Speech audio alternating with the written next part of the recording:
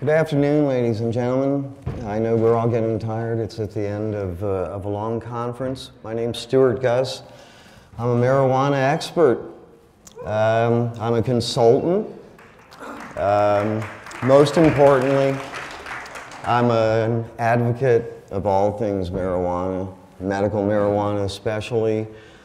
I'm the founder of the MMJ MUSE Project, and we are doing important research on CBDs, and we're looking into the science of medical marijuana. People use the abbreviation MMJ all too often.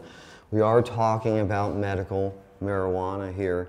And first out, I'd like to actually say, I'd like to shout out to Keith Strout, the founder of NORML. He's my brother from another mother. I've got love for you, nothing but love for you. And I gotta tell you, man, I wore this tie for you because you inspired me to be professional. I gotta tell you. Now it's coming off. All right? I've been there and I've done that before. So let's talk for a second here. Aside from Keith, I'd like to thank Sean McAllister for inviting me here to address DFW NORML, a rocking group of people, as well as Gina Epps. She is my amazing intern and personal assistant. She's in Chicago. She's about to have Jax, her first baby, and it's gonna so rock, and she's my good right arm, I gotta tell you. And I'll quickly throw out a shout out to my boys, Austin and Jordan, my mom and dad, divided down the middle on this issue. So I call it a draw. And my brothers and everybody else here at the NORML Conference. Edmund Burke once said that all that's necessary for the triumph of evil is that good men and women do nothing. Okay? We can't afford to do nothing. This man is far smarter than I was, or am, but he's right. And this is important research that's being done, and frankly, I'm honored to have a part in it. And what we're going to do is briefly touch on some of these, and the fact is that the mouse isn't working. So we're going to go back, and we're going to start again.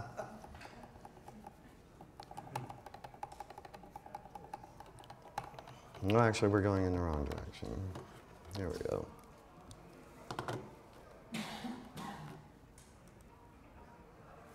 Well, maybe not.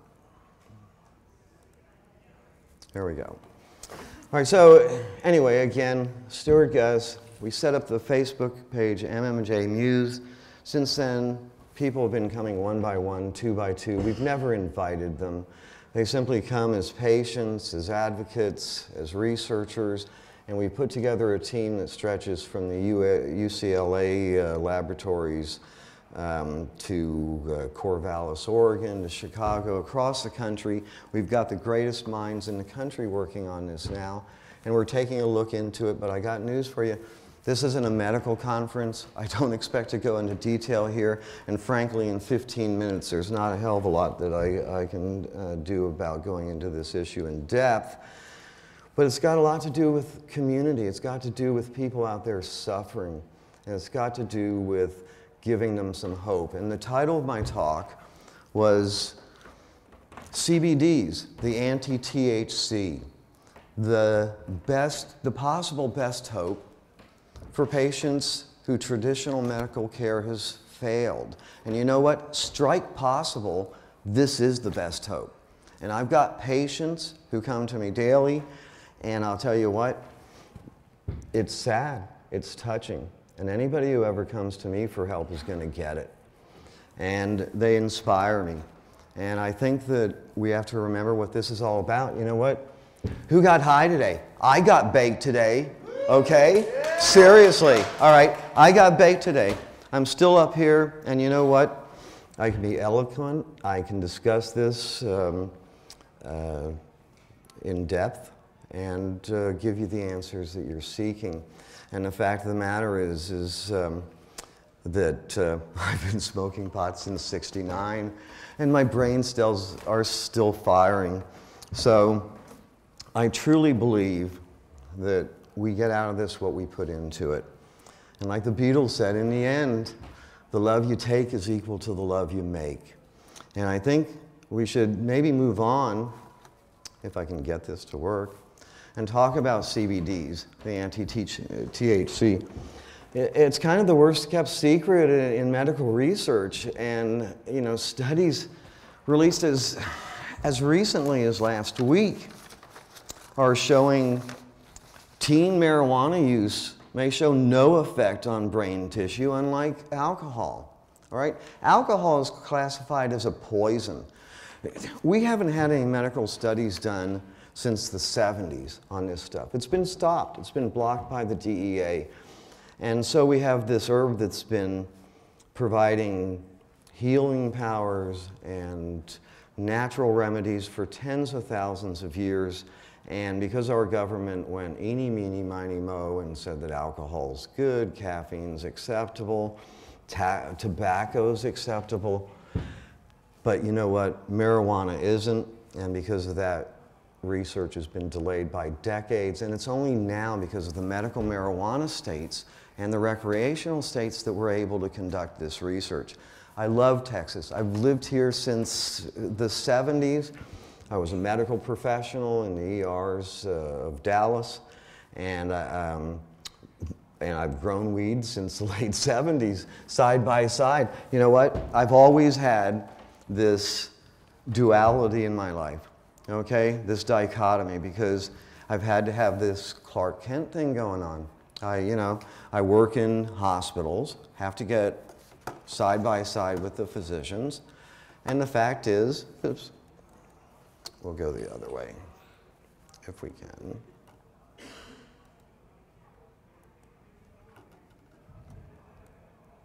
And of course, all right, but let's talk about some cannabis facts, all right? We know these things to be true, all right? Cannabis overall is a cell protectant. It's an analgesic. It stops pain. It's a neuroprotectant. It's a natural relaxant, anti-inflammatory, bone stimulant. It inhibits cancer growth, and it's a sedative. We know these things about it, okay? It's the things that we don't know about it yet that we need to find out. This is me, side by side, working in hospital emergency rooms. I'd go home and I'd go into our gardens.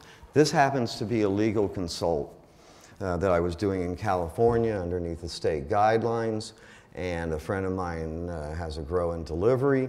I was out there to judge the San Diego Medicup on 420, and I took a look at his grow operation. The fact of the matter is, I know this industry pretty well.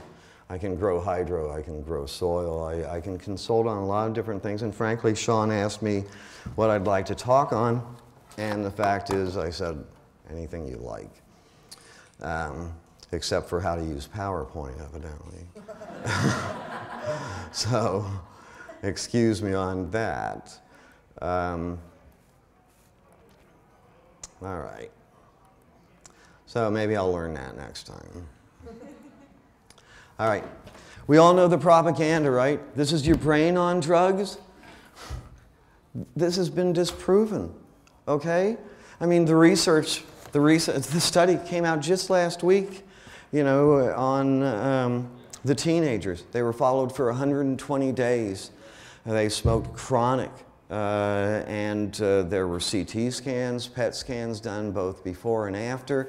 There was no significant change in their brain scans whatsoever after this period. You try the same thing with alcohol, and you're going to see significant changes in atrophy and some damage.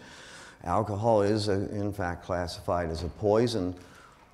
Marijuana is not. And in fact, I'll tell you right now, I have a $1,000 bounty out for anybody who can find me a death certificate that cites marijuana either as a primary, a secondary, or a tertiary cause of death. It's not out there. I just had somebody offer to double my bounty. $2,000, anybody want it? Find me a death certificate. It's not out there. I've signed them, I've reviewed them, I've had to call deaths. I'll tell you what, I've looked for one for 10 or 20 years. They're not out there. There's no credible source that's ever said that one human being has ever died from using marijuana. In fact, the statistics show you'd have to smoke, I believe, 2,700 joints in an hour to even get close. And frankly, even for a stoner like me that you could probably roll up and smoke when I die, the fact of the matter is, and get a good buzz, mind you, but the fact of the matter is that these things are culturally slanted, and we need to get moving on the research that we're doing, and we're doing it on the MMJ MUSE page and the MMJ MUSE Project. Now, MMJ, we use it as an acronym. We're just talking about medical marijuana, okay?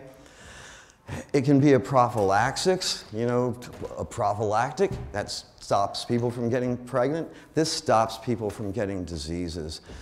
It could be used as a palliative to give people relief when they're in pain, simply to make them feel better. You know what?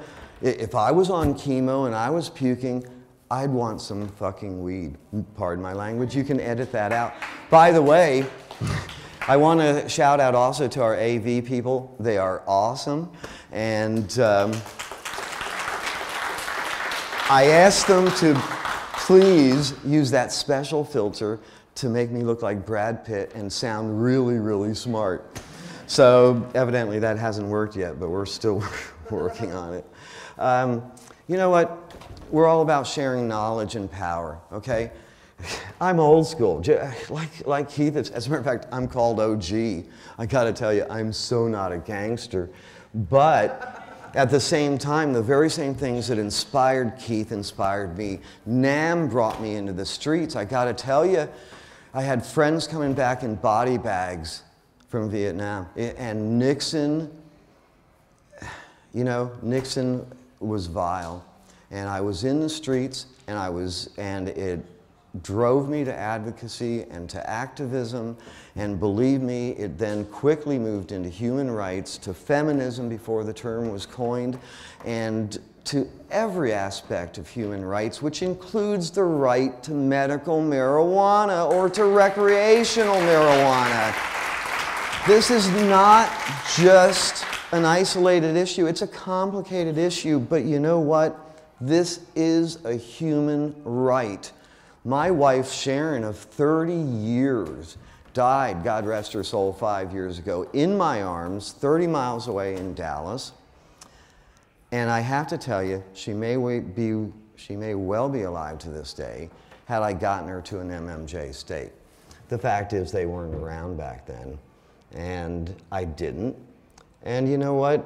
It's okay, because I'll help others. And I have patients who come to me daily, and we're helping them.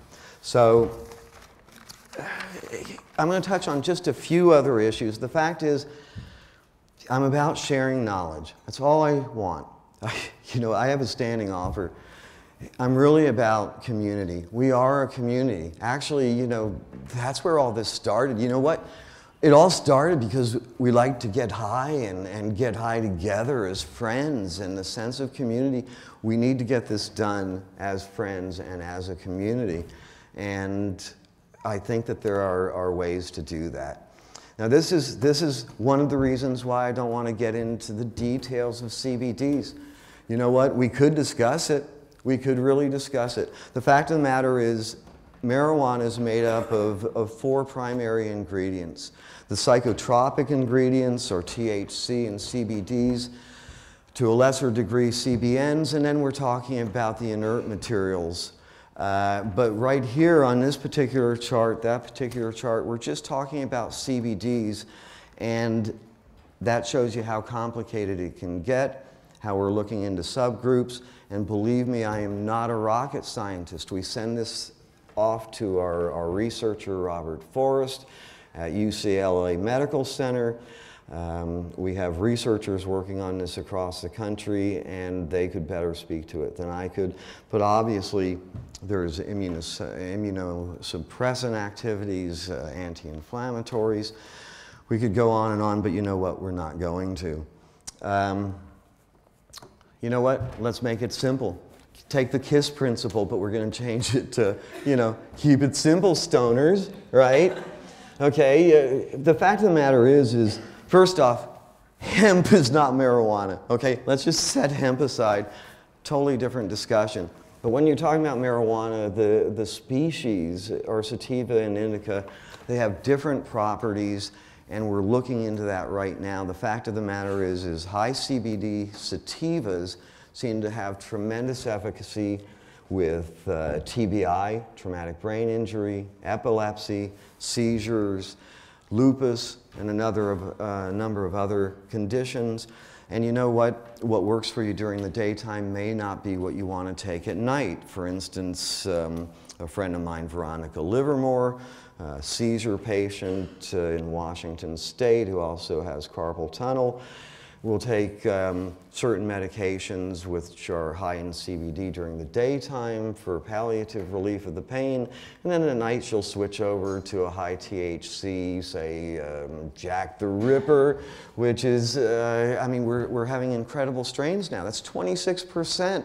When I was growing OG back in '79, we got the University of Washington strain out of the government labs on the campus, and this stuff rocked. It was amazing, amazing. Buds as thick as my arm, right? But it was 13% THC, and that's low by today's standards. So, and I'm going to do a strip act while we're on here. The fact of the matter is that that is low, and now I'm consistently seeing indicas that are 19, 20, 21, 22, 23, 24, 25, 26% THC. I've seen claims of 27% THC. I ain't buying it. I want to see 3 labs verify it. That's really high. But the fact of the matter is we got there through Mendelian type P-like experiments by cloning, by cross-pollinating, and certainly not by calling up Monsanto to do genetically modified organisms on our herb. I mean, really? You know, the fact of the matter is that these little girls have been in my care for decades, and now, all of a sudden, you know, they're going to somehow take credit for it? I mean, really?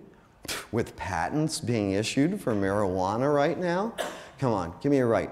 This is a human right. Let's make sure we understand that. You know, I was just interviewed on TV a few minutes ago. The interviewer kind of broke down during the interview because his wife's family has cancer. We started talking about CBD. This affects everybody. If it doesn't affect you directly, it affects somebody you know, somebody you love. And you know what? If this isn't a medical marijuana state yet, and it will be, and Texas won't be the last state to fall. I feel it. Look, this is family. We'll get it done. We've got a big tent. There's room for different views in it. And I think that we will get the job done. I don't think Texas, frankly, wants to be the last because of our pride. Let's take a look at how cannabis compares to other drugs. All right, let's talk some reality here. Let's get some facts in here. Nicotine, heroin, cocaine, alcohol, caffeine, and then weed. I'll let you read the chart yourself, but clearly withdrawal, reinforcement, tolerance, dependence, intoxication, addiction potential in virtually all categories. Cannabis is an innocuous substance, and we need to get over this is your brain on drugs stuff. Now, this is the study I was talking about. You can all Google it. It was just released last week. The sad thing is there's a dearth of information. about medical marijuana because the studies haven't been done since the 70s because the DEA said there is no medicinal use for marijuana. At the same time, the US Patent Office is issuing patents for the medical application of cannabinoids. You can't have it both ways, all right? If one government body is certifying patents and another is saying it has no medical use, you know what? Maybe they need to smoke a joint and get together and figure it out.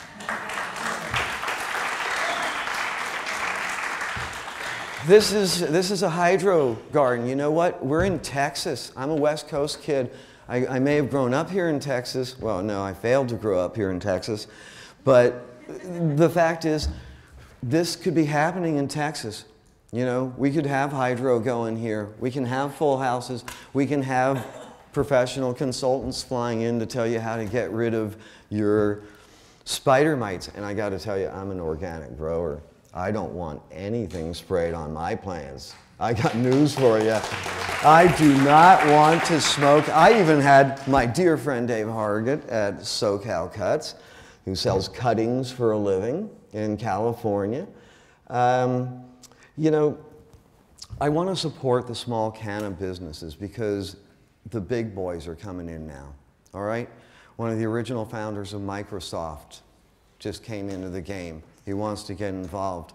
Richard Lee at Oaksterdam, you know, he stuck his neck up, he taunted the feds, and they took him down. The fact of the matter is I'm state coordinator for Cannabis Career Institute, where we teach people. We're all about sharing knowledge, whether it's hydro, grow, delivery, dispensary, medibles. The pros and cons of joining an MMJ list. You know, so the fact of the matter is why would you do it with the potential of losing your gun rights? People were recently arrested for marijuana and they had their children taken away. So, you know what, there's a lot of pushback on this and it's despicable. And the fact of the matter is it's despicable to take medications away from people that need them. Mo Green from Einstein Concentrates in LA, he says, as far as I'm concerned, CBDs and really all cannabinoids are the backbone to health and proper maintenance of DNA. They are some of the building blocks of life other than our community, ignored by modern science and medicine. It is the cure for what he says for everything. And you know what? I'm a believer. You know what? DFW NORML is making a difference. They are our voice here.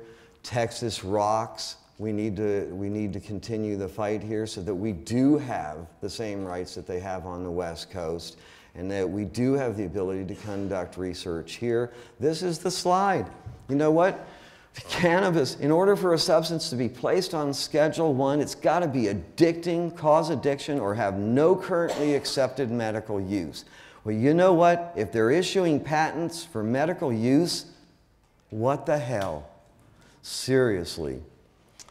So I'm working with Debbie M. Wilson, PhD. She's a Gulf War I veteran. She does have traumatic brain injury.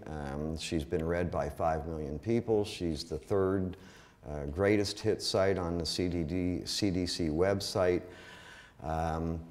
God bless her, she was treated by doctors, she was given traditional medicines by Big Pharma.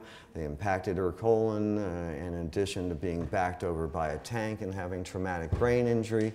They've now removed her entire intestinal tract so she can't take traditional medicine. She needs high CBD oils and concentrates and she's getting them. My home of Washington, shouting it out because it's legal there. And I gotta tell you, smoking my first legal joint on my mom's porch with my Sgt. Pepper poster on the wall rocked. You know, it just rocked. And I want you all to feel that feeling of freedom. The feeling of the government staying the hell out of our lives, out of our bedrooms, and out of what we smoke. So, You know what? Let's talk briefly about the lies. You know what? There's myths about cherry trees. The truth is, George Washington, he grew hemp. The Constitution was written on hemp. You know, here's a page from George Washington's diary where he's giving instructions to his gardener for growing hemp. You know what? And he said, make the most you can of the Indian hemp seed and sow it everywhere. Thomas Jefferson, hemp is of first necessity to the wealth and protection of the country.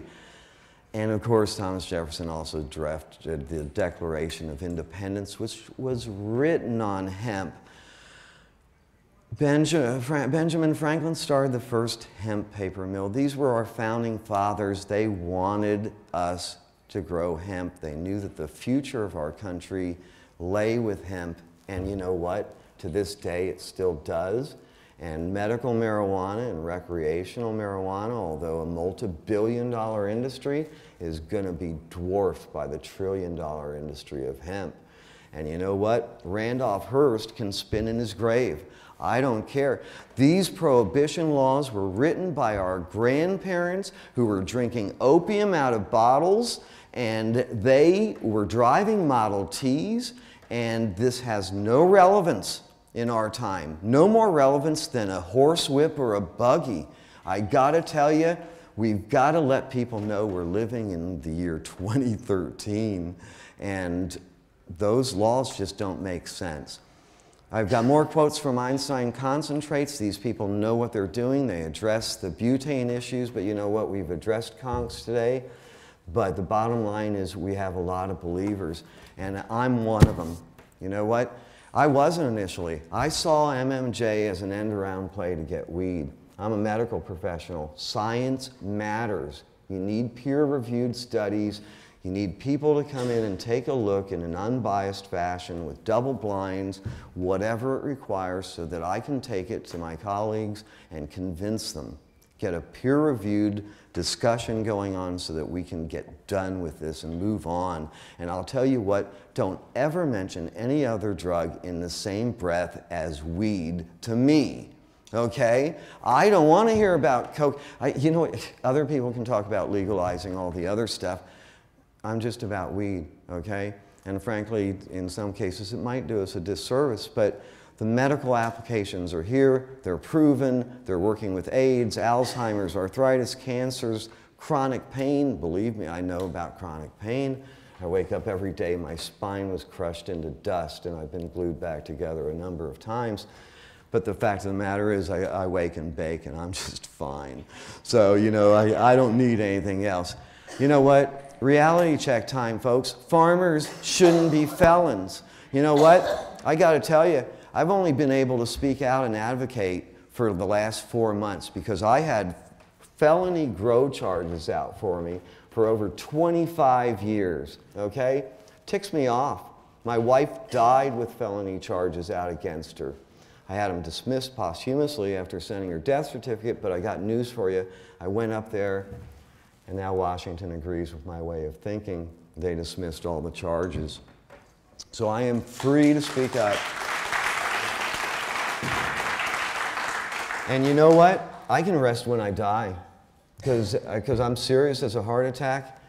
It's time to pay it forward. That's why I'm helping other people in our community. I think small businesses need to be helped before the big players come in. I think we need to teach our children. I think we need intergenerational dialogues going on. Teach peace, folks. Teach peace. This is what it is all about. This is a dear friend of mine. They wrote this shows Keith's influence on society, how much we've changed. We're now talking about children's books for marijuana to have a discussion, a healthy discussion in your family. Frankly, I wish I had this when I had my children when they were younger. You know, I would have loved to have read it to them. And Geneva Carmen is the illustrator, and her daughter Morgan wrote it. And I think it's beautiful. And I got to tell you, we donated $500 worth of them to the Cash Hyde Foundation yesterday.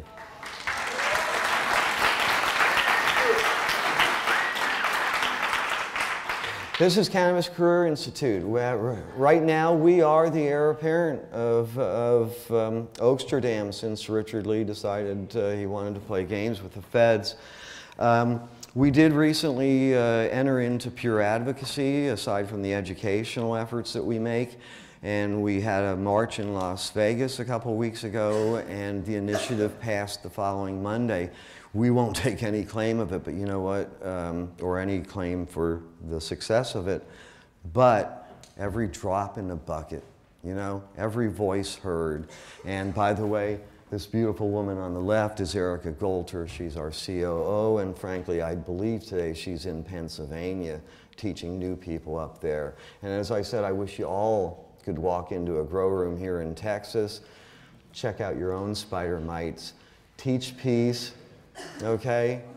And, oh, sorry, this is me getting baked at the San Diego MediCup, and I awarded the prize and bragging rights for both the best bud, which went to Sour Lemon, and best concentrates, which went to Blue Dreams by Zach Chronic. And, oh wow, I must have been totally baked. Okay, and I was. And you know what?